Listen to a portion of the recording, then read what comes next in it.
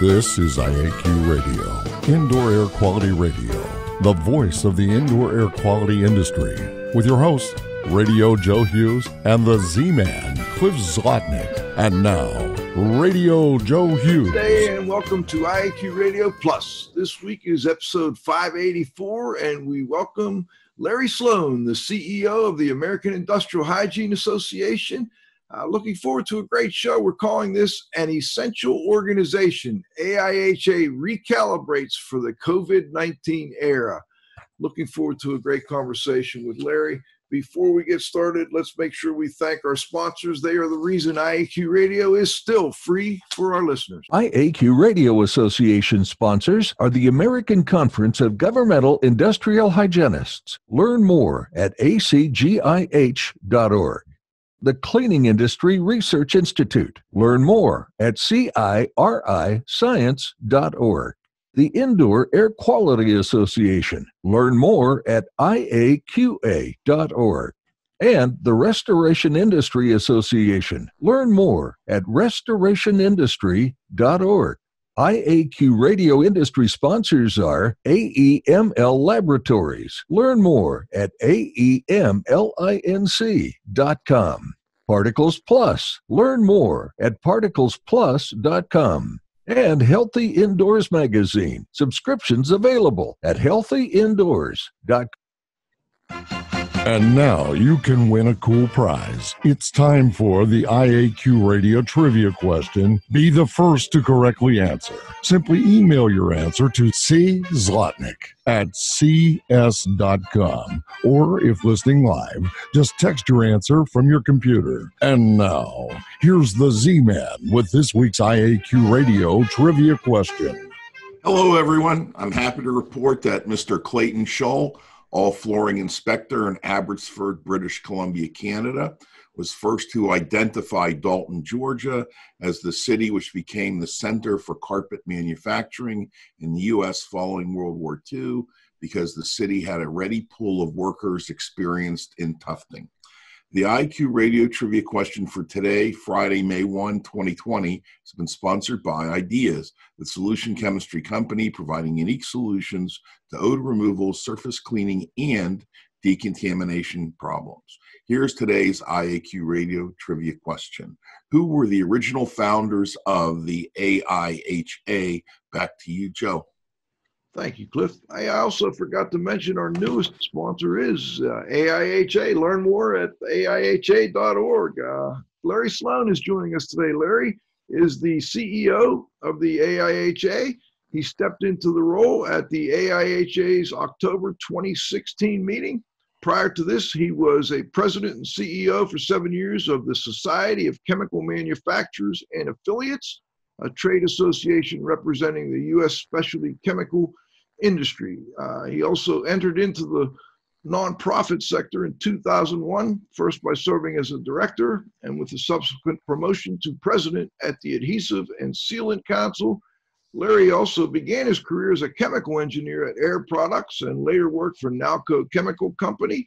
He is a graduate of the University of Pennsylvania with the BS in Chemical Engineering and later returned for his MBA at the Northwestern University. Larry, welcome to IAQ Radio. Thank you very, very much, Joe. It's a pleasure to be here, and we're excited about being a new sponsor. It's great to have you on board. Larry, I've been a long-time fan of AIHA, and our old technical director, Dr. Dietrich Weil, was the guy that really got me going with AIHA over the years. But I'm wondering, as far as your background goes, you started out in industry doing work with chemicals and so on, and then you got into the association world.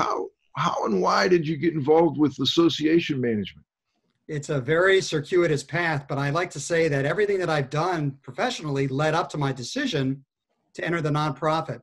What happened was in the late 90s, I was actually working for my father's business, and we were manufacturer representatives for water and wastewater treatment equipment. So I was driving around the countryside, visiting industry and municipalities, helping them with their equipment selections for treatment of water and wastewater. And I did that for about 7 years.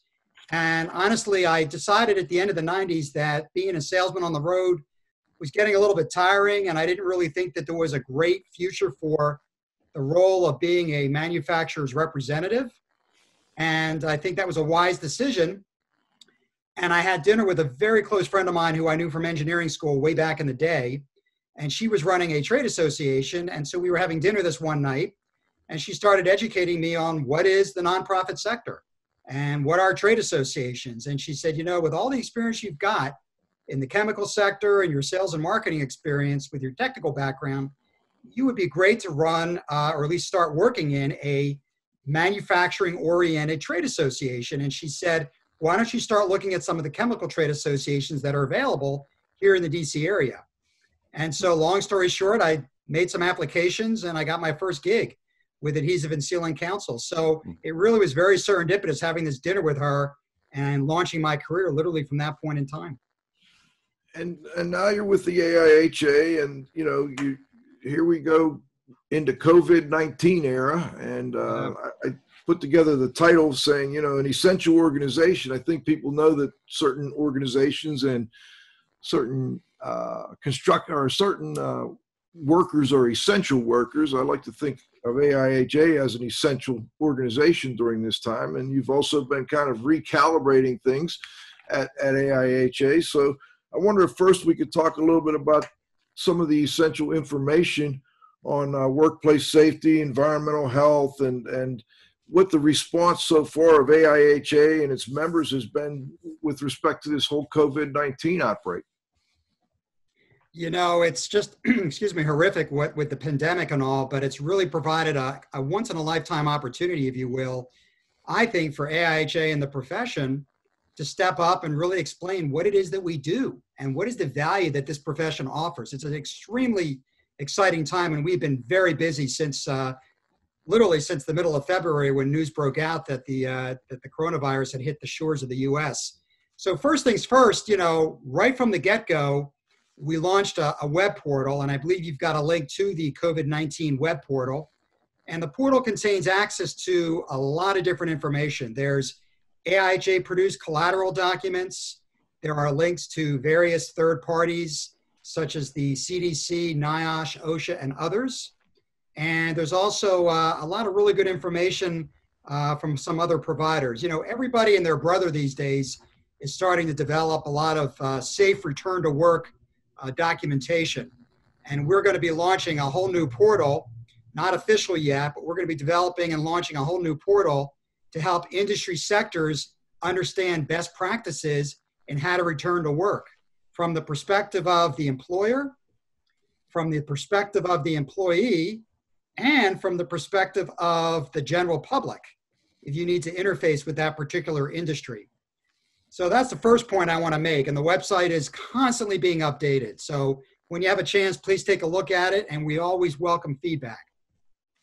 Secondly, I do want to thank our volunteers for their assistance in producing, again, a variety of documents. We've got new infographics and other materials that are helping to clarify protocol, everything from proper usage of respirators. What's the difference between a respirator and a mask? Because there's a lot of confusion out there in the marketplace. And we've also decided to make several documents available at no charge. They used to be behind the storefront, if you will, but now we're making anything that's pertaining to COVID and pandemics posted and available for free on this web portal. We have launched an extensive campaign as well to correct these misunderstandings, again, about the usage of PPE.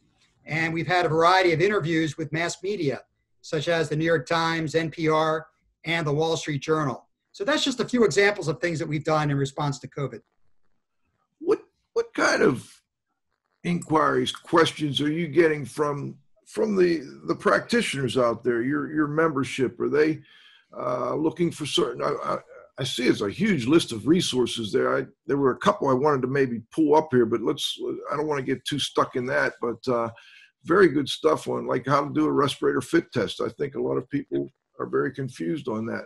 I also noticed the journal on there. And I'm not that familiar with that journal. Can you mention that for listeners just for a minute? So you're talking about the Journal of Occupational and Environmental Health? Yes. Yes, that is a joint collaborative effort between ACGIH and AIHA. And that is a more scholarly publication, which is peer-reviewed.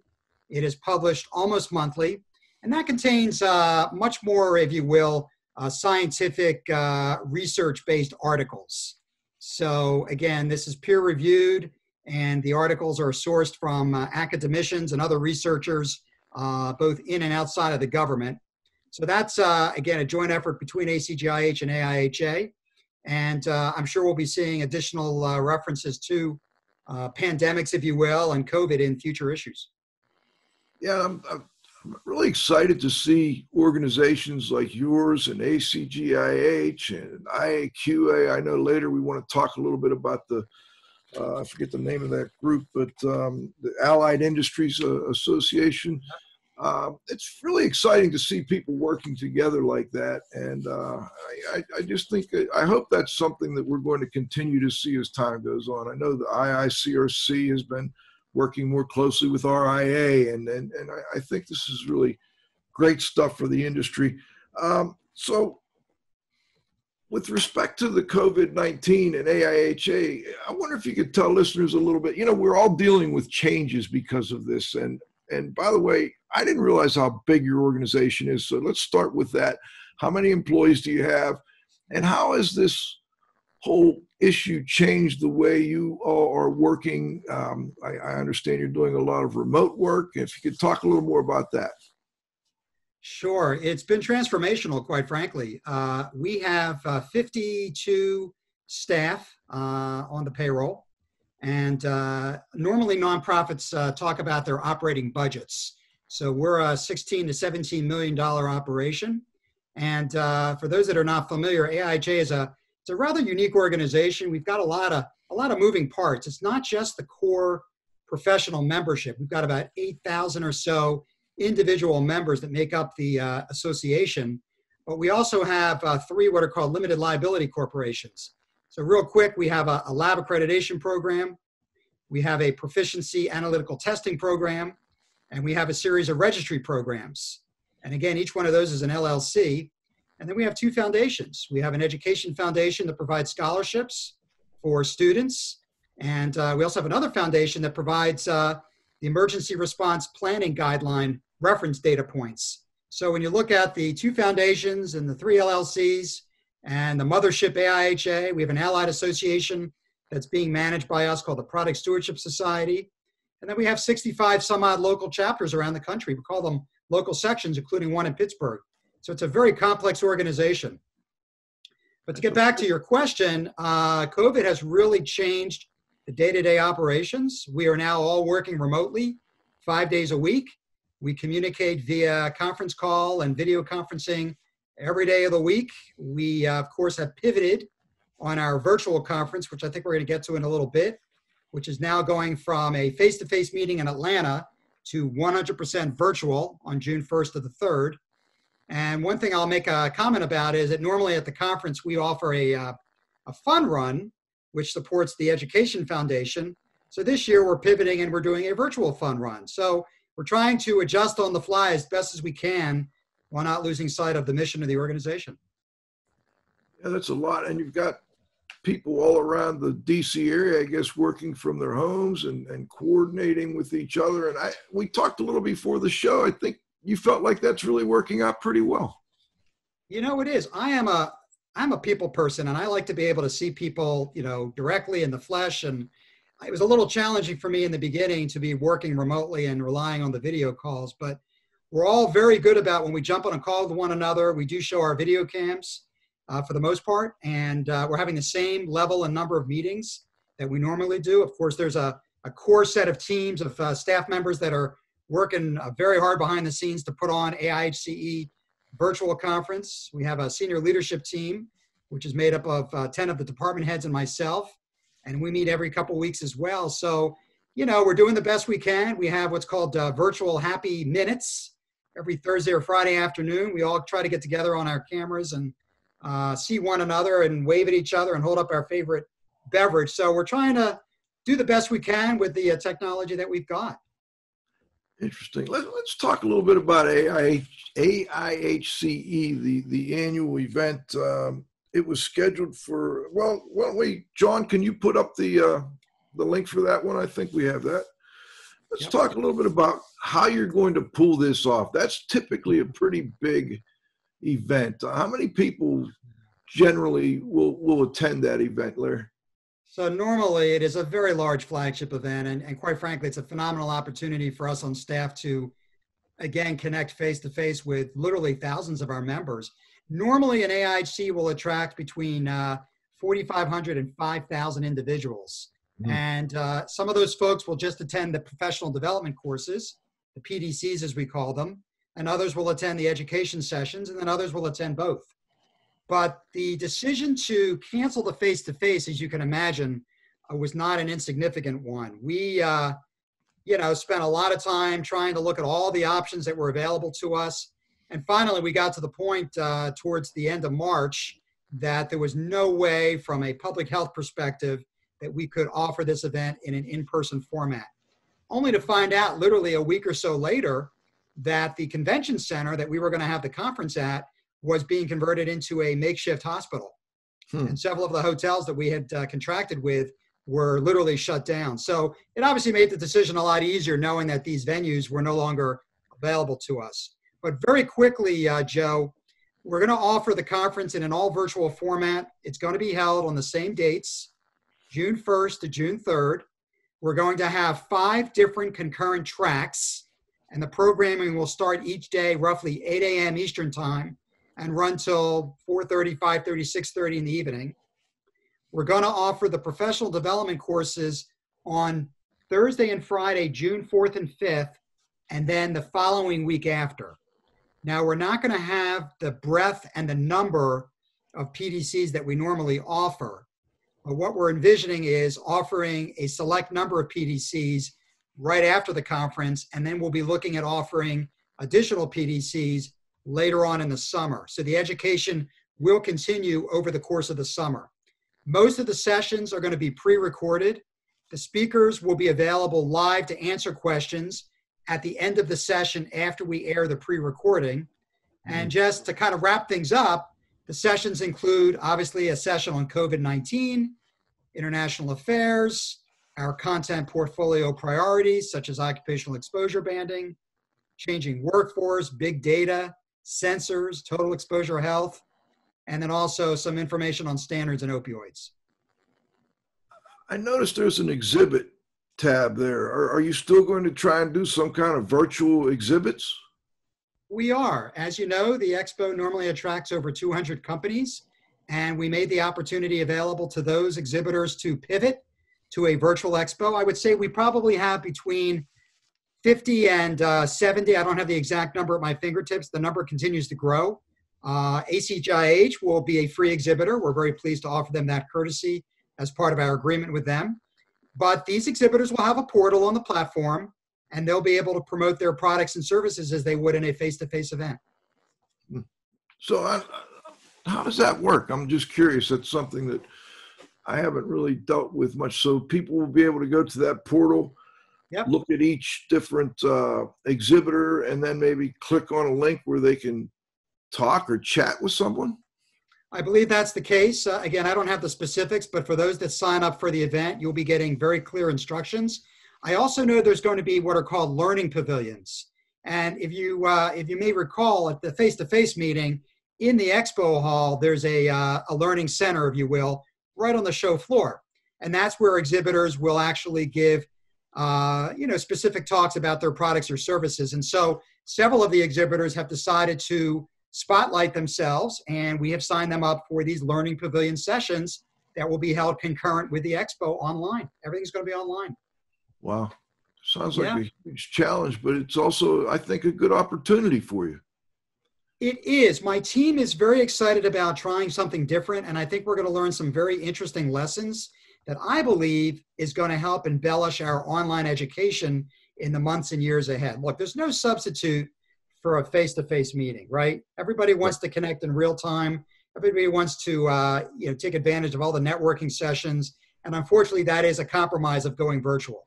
But I will say, when you look at the entire program, we're actually offering a couple more CM hours than we normally do. So if you sign up for the virtual conference, you will get upwards of 20 CM hours. And then anybody that signs up for the conference gets access to the on-demand, and that's always available from the conference. And the on-demand means that after the show concludes, you can go online and you can continue to earn hours by viewing sessions that you did not have an opportunity to attend during the conference. And so over the course of the rest of the year, you can really rack up a lot of hours toward your CIH designation. Will you have a keynote speaker or speakers? We made a change to the keynote address. We normally had another gentleman, and unfortunately, he's in the medical profession, so he had to back out of the event after what happened with COVID. But we have secured a gentleman named Rene Rodriguez, and we have had him before at some of our conferences. He is extremely well received. He is a leadership guru across the variety of industries, including industrial hygiene. What we're going to do with Rene is we're going to have him actually open up the conference on June the 1st. And the title of his opening session is called Harnessing the Power of Courage. And basically, he's going to introduce what's called the courage scale, which is a measure for figuring out how do we all live, quote unquote, above the line during these difficult times. And he's got a simple model that he's going to share with everybody on how do we reframe the narrative? How do we take this adversity and the stress that we're all under and harness the power of courage? So we're pretty excited about learning about this tool, better understanding how we're going to be able to manage our emotional states. We're going to receive some tips for those of us that are working at home on how we, again, quote unquote, live above the line. We're going to understand a little more about courage. What does it mean? And help us to figure out how do we generate a broader culture on what it means to live above the line. So that's going to be on Monday, June 1st, first thing in the morning. And then at the close of the conference on Wednesday afternoon, June 3rd, we're going to have another presentation by Rene. This one is called The Neuroscience of Influence. And he's going to break down the neuroscience of what influence means. Help us understand the range of influence that we as IAHOH professionals can use, know when and how to use them. And we're going to build our own power base so that we have the capacity to be influential. One of the things that that I personally tried to kind of step up our game as a profession. How do we better communicate with people that are not like ourselves? In other words, how do we more effectively communicate at the business C-suite table when we're being brought into conversations by upper level management? And I think this conversation that Rene's going to lead on June the 3rd is going to help us build our skill set in that area. Well, that's a tough one, and I hope he is successful there, because I'm seeing a lot of that now, Larry. This whole, trying to deal with the county commissioners and trying to get them to understand some of the, unfortunately, there's some less than ideal practices going on right now with respect to cleaning and disinfecting, and how to communicate that without turning them off, I think is a tough thing at times.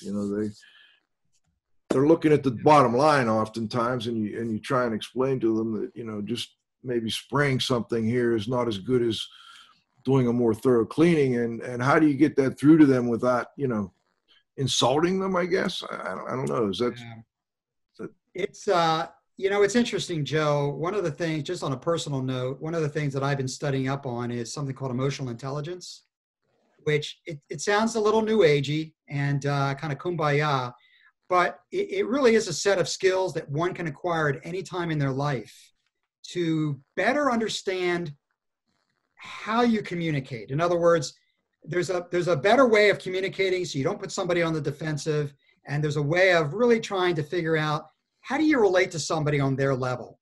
And we have started to offer a series of what we call soft skill webinars aimed at the IH professional, so they become a little more adept at kind of reading people a little differently, understanding that, the message that we bring forth is a very important one, but there's a right way to tell that message and get on somebody else's bandwidth, and there's a not so good way of telling it. So it's all about the nuance of how we tell the story and how we present our argument so that we can get their buy-in. I think you mentioned the key word, story. People listen to stories more than lectures. So I think that's a very good point. Hey, before we move away from the conference and all, Cliff, I wanted to make sure you get a chance to jump in here, because I know you've been very interested in this whole virtual conference idea for years.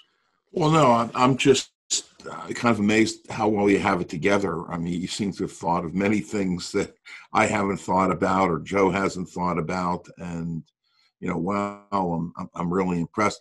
I do have one question for you.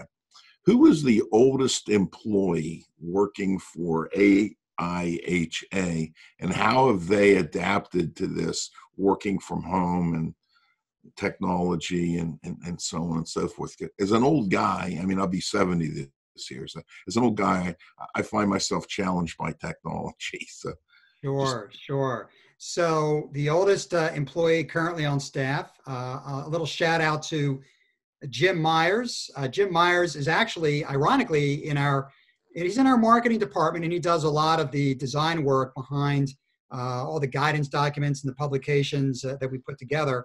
Jim is going to be celebrating his 30th anniversary with us in the next few days. And he is the only employee, as I understand it, that actually came from Ohio, which is where AIHA was headquartered before we moved to the DC area. So being who Jim is, he is very comfortable with working remotely, and obviously he's very comfortable with technology. Let me ask you this. AIHA, I've been a local section member here in Pittsburgh for years, and I've followed their government affairs, and I feel like they've always done a good job of advocating for their membership with government. Can you talk a little bit about this, and if anything, AIHA had to do with the recent acknowledgement that health and safety professionals are essential personnel? Was your government affairs involved in that, or did that just come about naturally? Yes, I'm very, very pleased. My colleague, Mark Ames, who's our Director of Government Relations, really spearheaded this initiative to ensure that occupational health and safety employees and professionals were deemed essential. And so the federal government actually has a guidance document. We have been inserted into that guidance document, and it's actually something called the CISA Cyber Structure Guidelines, and that's actually housed within the Department of Homeland Security. But the exact language is that the workplace safety workers, such as workers who anticipate, recognize, evaluate, and control workplace conditions that may cause workers' illness or injury, shall be deemed essential workers. So we're very, very pleased. There is a web link that I had provided to your team. It's not critical that we show it, but it is actually on the Department of Homeland Security's website, and there's a rather long URL that we can make available to the listeners later on. But that was a big accomplishment, because what happens, Joe, is that the states look to the federal government for guidance. And so what we're finding now is that multiple states are codifying the IH professional as essential in their state regulations as well. You've also been pretty successful over the years at getting certified industrial hygienists written into, or how shall I say it, for instance, with mold licensing, or in the past it was asbestos licensing. You've been pretty successful at advocating for your membership to not have to, jump through a bunch of extra hoops to do, say, some kind of asbestos consulting or something like that. How big is your government affairs group, and how have they had such? It just seems like maybe they're bigger than I realize, or maybe they just get more done than their size would indicate. Well, if Mark Ames again is going to listen to this webcast at some point, or podcast, he'll be very pleased. He is a department of one. And I tell you, I will let him know how impressed you are with the activities that we manage. He does have, obviously, the marketing communications department to assist him with communication pieces and press releases and the like. So he utilizes one individual in the marketing communications department to assist in that area. He also relies upon me, where I can add some value. And then he has, of course, our membership department. And so if he needs to get the word out to our various volunteer groups or local sections around the country, he can leverage the input of the management team. He also has a government relations committee, which is an overarching committee comprised of volunteers. There are probably a good close to 400 members that serve on that committee, and there are various task forces that are set up within that committee. So literally it does take a village to get all this work done, but Mark really is the one full-time government relations staffer that orchestrates the whole thing. I think that you have 400 volunteers assisting with that shows how important that is to the organization and to their membership. I think they obviously feel it's very important to have a good connection with the regulators and to make sure that AIHA has input in some of this health and safety regulations and guidance that the United States puts out, and the states as well. Absolutely. Yeah, absolutely. In addition to the essential worker, there's obviously other issues that we've been following.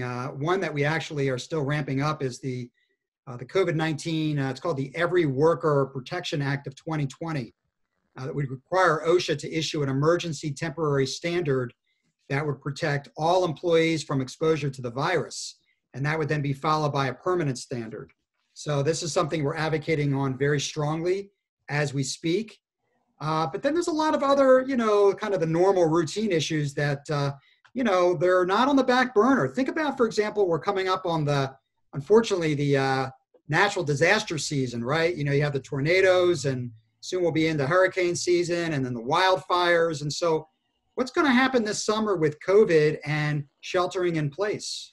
How do you navigate that if there's a fire, in your neighborhood, or you are trying to escape a hurricane? You can't all aggregate in a convention center right now the way you used to be able to.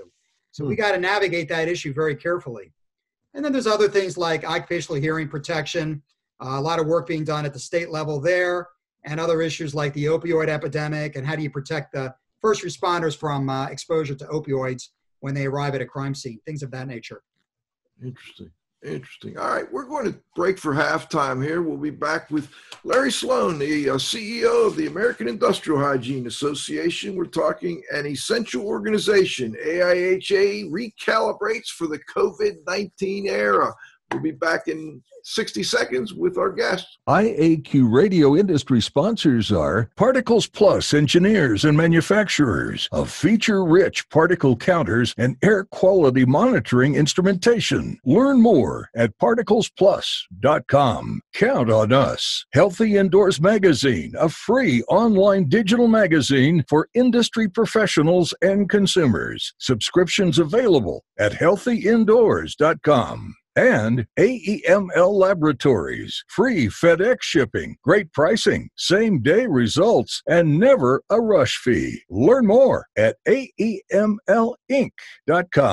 Association sponsors are the Indoor Air Quality Association, a multidisciplinary organization dedicated to promoting the exchange of indoor environmental information through education and research. Learn more at IAQA.org. And RIA, the Restoration Industry Association, the granddaddy of the restoration industry. Network with leaders. Learn more at restorationindustry.org. CAE, the Cleaning Industry Research Institute. See more deeply through science and research. Learn more at CARIScience.org. That's CIRI Science.org. ACGIH, advancing the careers of professionals working in the environmental health, industrial hygiene, and safety communities. Interested in defining their science at acgih.org. All right, we're back. We also want to welcome on board as a sponsor the American Industrial Hygiene Association. We've got their CEO here on the show today. And Larry, as I understand it, AIHA is just about ready to announce their brand refresh. And can you give listeners a little preview maybe? I know you can't maybe tell them everything you'd like to at this point, but what's going on with the brand refresh? So this is really one of my favorite projects that I'm directly involved in. And again, a little kudos out to Sue Marchesi, who's our managing director of marketing and communications. This has really been her baby from day one. So this effort actually began just before I came on the scene early in 2016. And back then, the U.S. Department of Labor had approached AIHA asking us for some input on pipeline issues in the occupational health and safety profession. Concerns about, do we have enough graduates in this discipline to keep the pipeline full and, keep workers healthy and safe at work. And so out of this outreach, if you will, we formed a task force, and one thing led to another. And through a series of meetings, formal surveys, focus groups with various stakeholders, we better understood that the term industrial hygienist was not being perceived very favorably by people not like ourselves.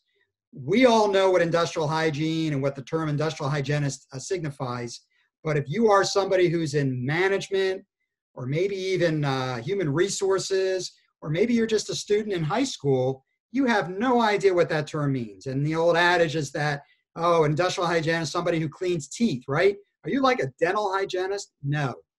So we realized we had a lot of work to do to really clean up our act, so to speak, no pun intended. And we launched, the first thing is called the I Am IH campaign. And that was a Twitter handle. And we developed that campaign to help our members communicate awareness in their respective communities about what industrial hygiene means. And so over the last several years, we provided our members with a variety of tools that they've been able to take out to their schools and their communities and educate students, young and old, about occupational health and safety and what a great career profession that it is. Jump forward over the next couple years, we brought in some research experts, and we developed a lot of data to chart our path forward. And it became obvious that not only did we need to better define the term industrial hygiene, we just felt that the overall brand of the AIHA needed to be refreshed. So with board support, we moved forward and we studied some changes to our logo. We looked at different taglines, and just as importantly as just changing colors and shapes, we developed a robust set of what's called positioning statements. These statements are very important because they articulate the value of the profession to different audiences. In my office, there is a whiteboard, and Sue and I actually sat down 3.5 years ago and we mapped out who are all the audiences that we ultimately want to target with this brand refresh. And it's literally an umbrella of probably a dozen or so audiences, ranging from junior and high school students who don't know what they want to do with themselves, what kind of career path do they want to take, all the way through business C-suite, EH&S management, guidance counselors, career counselors, human resources, the military, the organized labor sector, and a few others. And so ultimately, we're going to be telling our story in a very targeted way to each one of these different audiences. Now, earlier this year, COVID came along, and Sue and I sat down and I said, we've got to capitalize on this horrific pandemic. So we are jumpstarting our outreach campaign, and we are working with an outside PR agency based out of Chicago, and they are working with us very closely now to roll out our awareness framed around the COVID discussion. And that's going to be our kickoff to the grassroots campaign. But ultimately, come June the 1st, we will officially launch the new brand, the new logo, the new tagline, and all of that. And it's going to be sequentially executed and deployed over the coming months. So it's a very, very exciting and a very timely time for the association, what with the pandemic facing all of us. We look forward to following up on that, Larry, with you or one of your staff, or maybe one of your more prominent members, and we can do a little show about that when the time comes, and maybe follow up on how things went with the conference. I think we've done that quite a few times, and I'll be attending at least some of the sessions, and sometimes we'll do a recap show. So I look forward to that. Speaking of recaps or relaunches, I guess, we recently did a show with J. David Miller, Dr. Miller, on the revised Green Book, Recognition, Evaluation, and Control of Indoor Mold.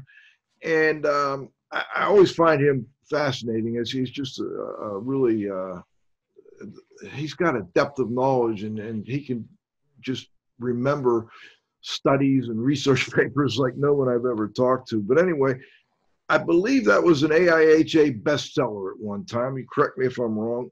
What kind of demand are you seeing for the revision, and why did you feel it was necessary to have a revision? You are absolutely correct. This is really a bestseller across all of the AIHA press. In the first month alone, we sold over $10,000 of copies. We're up to over 130, and it's still going strong. There's a lot of reasons why we decided to publish the second edition. About 80% of the material is actually new or substantially different from the first edition. The health information is now better aligned with epidemiological and medical information on things like environmental allergens and mold, and it's all consistent now with the American Academy for Allergy, Asthma, and Immunology. So there's a better congruency, if you will. Since the first edition was published in 2008, there's also been changes to the taxonomy of fungi. And so many of the fungi terminology that were discussed in the first edition are now referenced by different names. So all of those names have been updated in the second edition. There's also been a good deal of work that's been done over the last 12 years to update guidelines on mold and dampness. In this second edition, the material on building inspections is now better aligned with current best practices. There are now medical and engineering perspectives that are integrated through the use of new figures and references that are contained in the book. Let me just wrap up here by saying that, allergists talk to their patients about things called facilitating factors.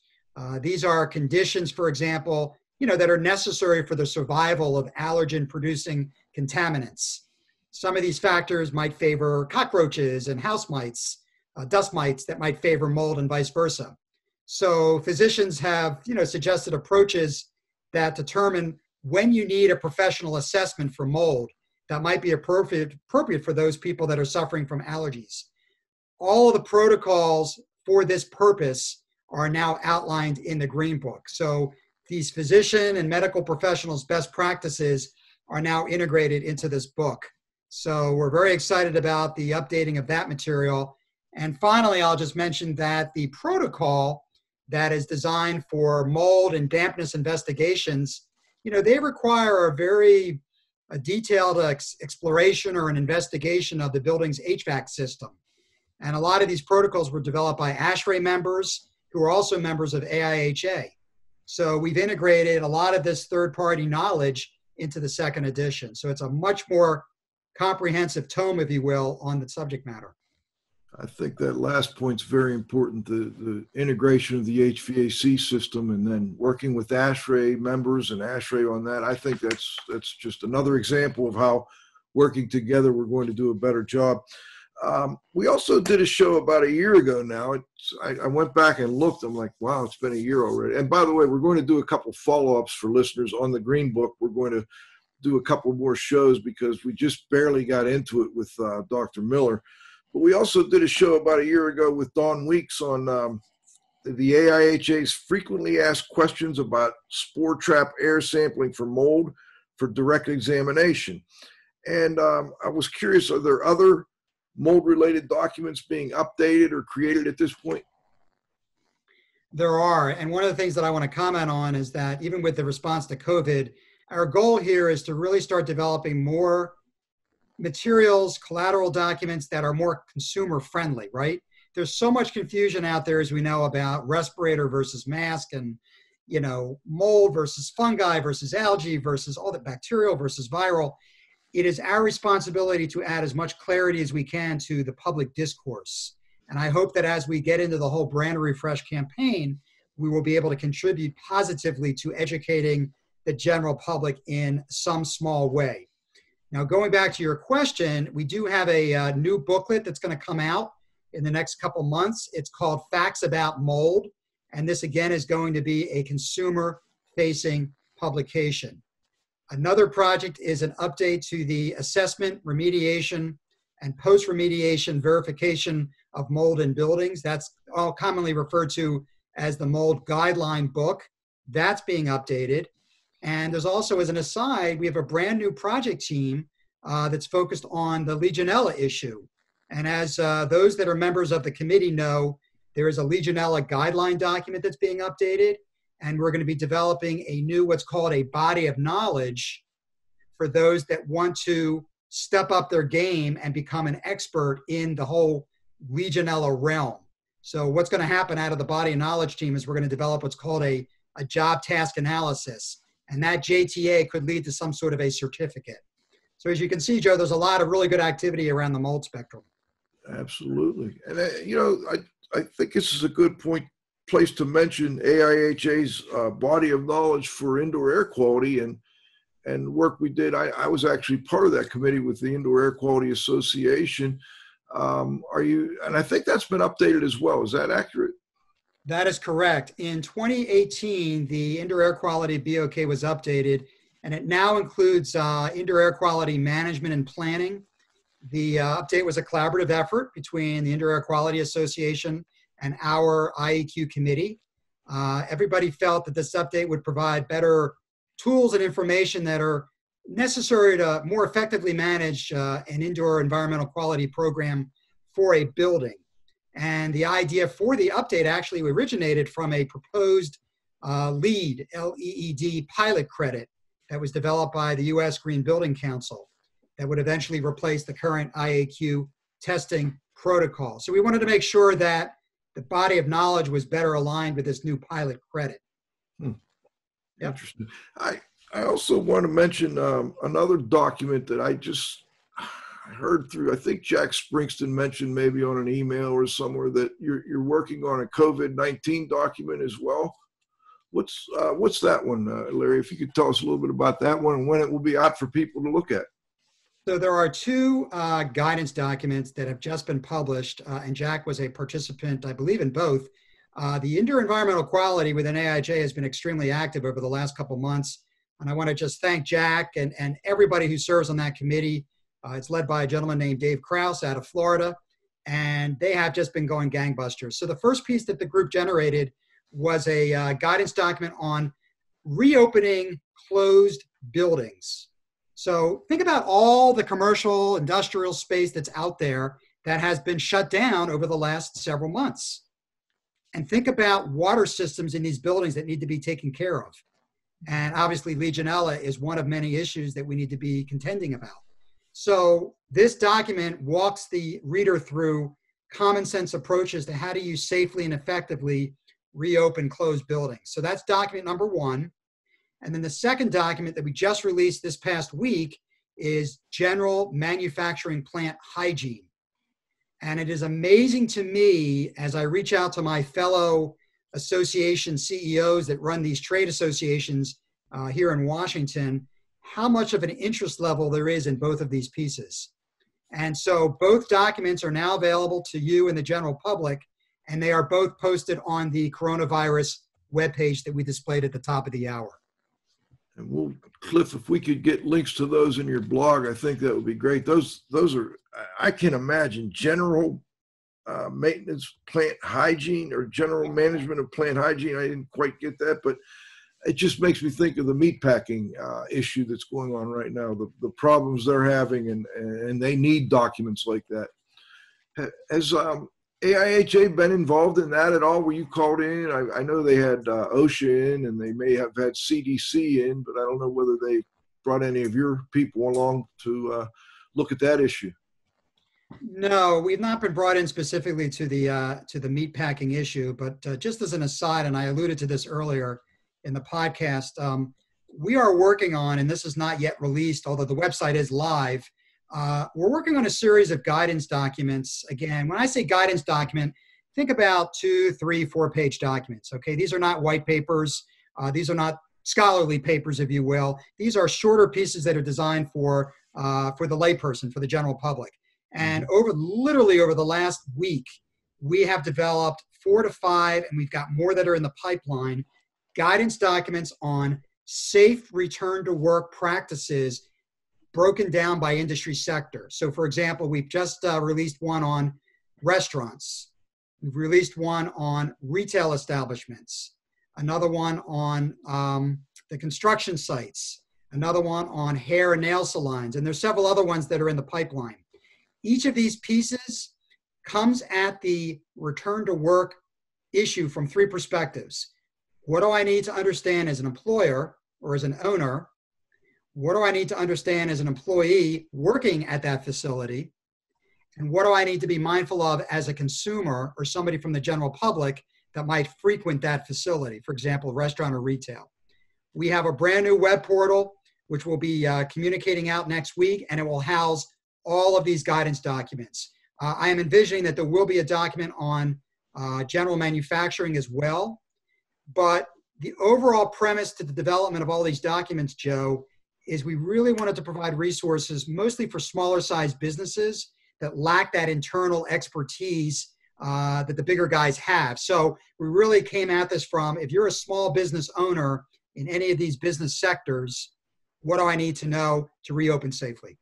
Again, that focus on bringing that information in a form that the general, the building owner, the building manager, the people working in the buildings will be able to use it and understand it and implement it. So I think that's a great initiative. Let's do this. John, let's go to the roundup.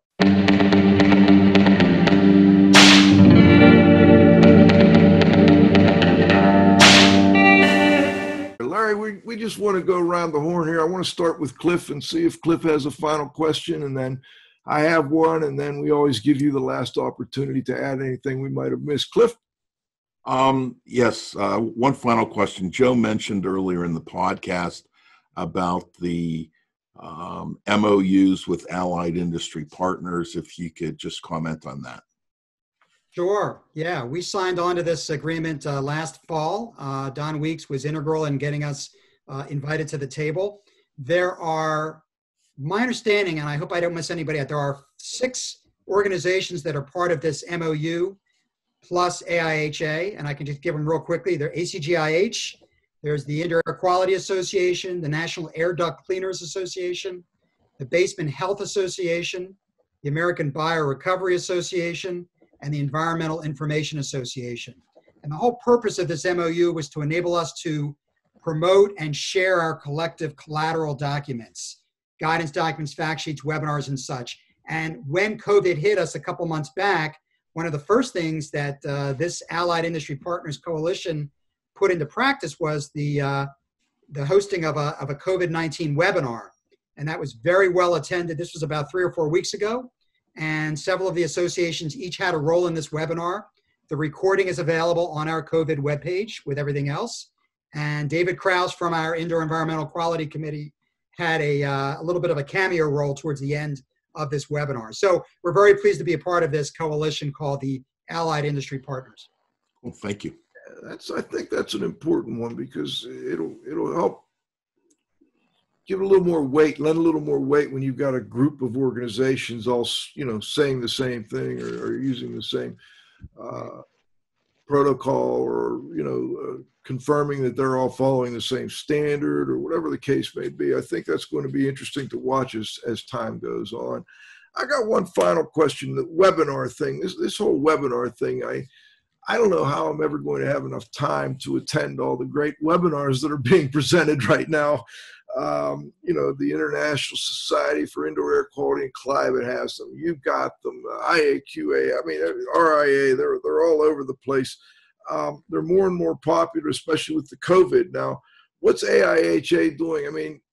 To kind of maybe stand out, and are you doing a lot of webinars, and how are you positioning those webinars? Are they mostly COVID-19 related, or are they a group? I know we talked about this a little earlier, but I just wanted to give you a chance to expand on that a little bit. Well, Joe, look at all the time you're saving by not having to travel, right? So you have more time to listen to webinars. That's a good point. Yeah. So when we made the decision to convert the AIHC to a virtual conference, unfortunately, we could not accommodate all the dozens and dozens and dozens of speakers and sessions that were in the original program.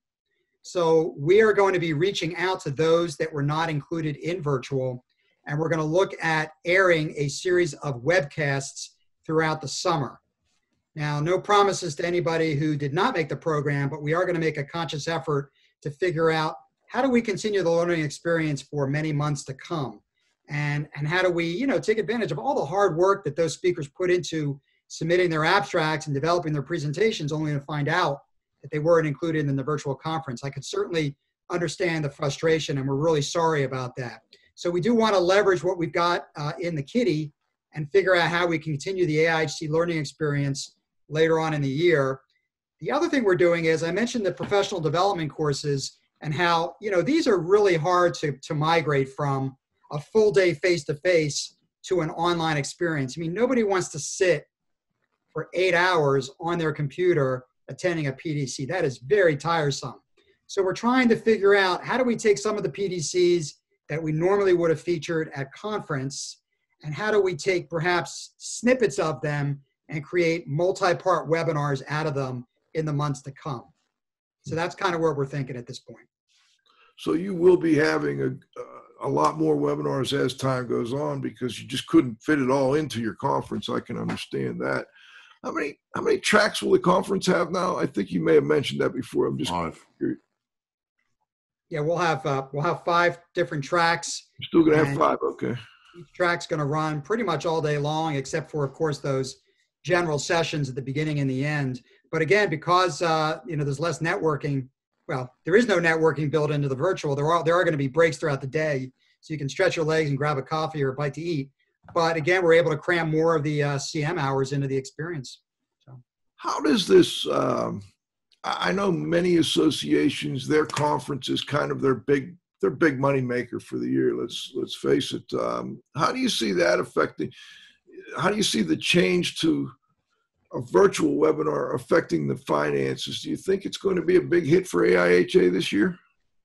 Well, we already know that it is, and the conference itself is a very large proportion of our total gross revenues. It's about 20 to 25% of our gross revenue. So you can imagine, when you pivot from a face-to-face and you lose all the exhibitor dollars and all those attendees that are there for the networking, and those that are not signing up for the virtual, it's a very large financial hit to the organization. But it's not just AIHCE, it's other programs that are unfortunately becoming adversely affected because of COVID. So we have already started to relook at our finances and projections for the year, and figuring out ways that we can reduce our expenses and our overhead to the best of our ability.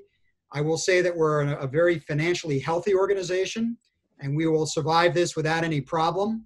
And we're very fortunate that we have healthy reserves in the bank, but it is a very large hit to any association, and AIHA is no exception. It's got to be tough to look down the road, Larry. I mean, typically these things are planned a couple years in advance. So can you tell us a little bit about what you're thinking for 2021? Do you suspect this may still be, you won't be able to put together large groups of people in one place in 2021, and you may have to go virtual again, or how are you handling that? That is a very good question, and I'm not even going to answer it, because God forbid we're in this position a year from now. But let me tell you that looking ahead a little more shorter term, I mentioned that there is an allied association called the Product Stewardship Society, a much smaller event that we hold typically in the fall. Their event is scheduled for September, and we're not sure what's going to happen yet. We don't know where we're going to be with the whole COVID experience, but we do know that there are other events that do not bring in any revenue to the association that we're going to have to postpone to 2021. So with a careful eye towards expense control, we want to be mindful of those events that are not mission critical, that we can decide to postpone to the next year. And let's hope that with medications that are able to, mitigate the symptoms that people experience, as well as this Holy Grail vaccine that's going to come hopefully within the next 8 to 12 months, by the time we get to the 2021 conference, let's all hope and pray that we're in really good shape. And I'll leave it at that. I hope you're right. I agree. Let's hope that comes around. Before we go, Larry, anything that we missed that you'd like to add? Any final thoughts? I have really thoroughly enjoyed this experience and the opportunity to talk a little bit about the association. And I really want to thank you for reaching out to us and giving us this chance. And we're very delighted to step up and be a official sponsor for the IAQ podcast moving forward. Thank you. Thank you. Thank you so much. Larry Sloan, the CEO, I almost called you the executive director, the CEO of the American Industrial Hygiene Association. It's been very interesting, and I enjoyed getting a chance to talk to you a little bit, learn a little bit more about AIHA. So this is Radio Joe Hughes saying thanks so much to this week's guest. I want to thank my co-host, the Z-Man, Cliff Zlotnick. John, you got to have faith at the controls. Next week, we've got Pat Moffett on. We're going to talk to Patrick Moffett. Many of you in the restoration world know Pat, and he actually recently had a very close call, got very sick after being exposed to some bacteria on a project, and he wants to come out and talk to listeners a little bit about some of the hazards that maybe we overlook on some of these projects. So we're going to have Pat on next Friday at noon. Thanks to our growing group of loyal listeners. We welcome all back next Friday at noon for the next episode of IAQ Radio Plus. For IAQ Radio, I'm Spike Reel saying thanks for listening.